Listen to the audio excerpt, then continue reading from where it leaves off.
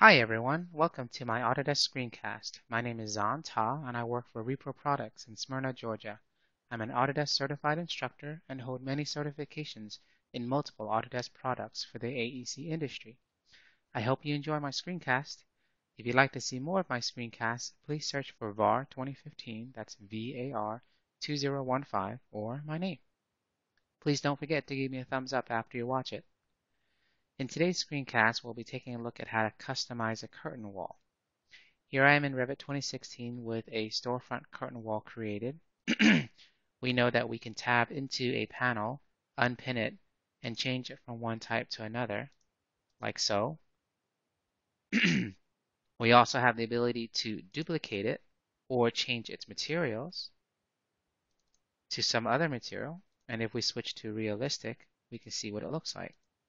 However, if we want to customize this to say, let's turn this into a fabric wall, where I don't see any mullions, I just see a straight seam line, and I have rectangular squares that have fabric wrapped around them. How do we do something like this?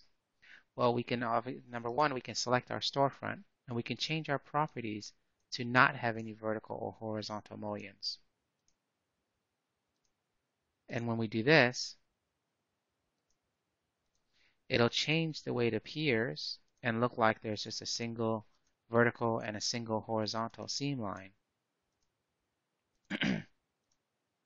Like so. How do we change the panels themselves to look a bit more realistic instead of just a simple rectangle? In order to do this, we need to create a custom family, curtain wall family. So if I open up a custom one that I made and look at it in 3D, you'll see what we have going on here. This is nothing more than an extrusion of a profile extruded up, aligned and locked to the top of that reference plane there. If I were to select it and edit the extrusion, you'll get an idea of what we're talking about. If I go to the plan view, you can see how that extrusion is built. We can get fancy and we can turn this back up and around so that there's some kind of clipping, anchoring system if we need to.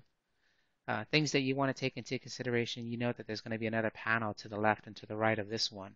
So you may want to adjust the placement of this to the left or to the right, more so to the right, so that there's a gap. So you can do some seams or some kind of fastening system. Once you finish creating your custom curtain wall panel, you save it, you load it into the project.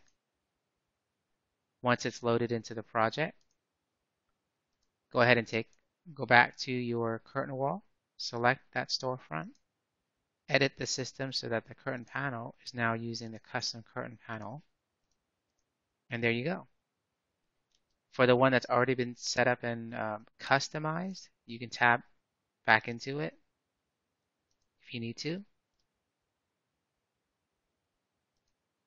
and you can unpin it, and it'll take it back to its default. So there you go. This is how you play with the curtain wall storefront command and customize it to make it look like a fabric wall. Thanks for watching my screencast, and please don't forget to give me a thumbs up.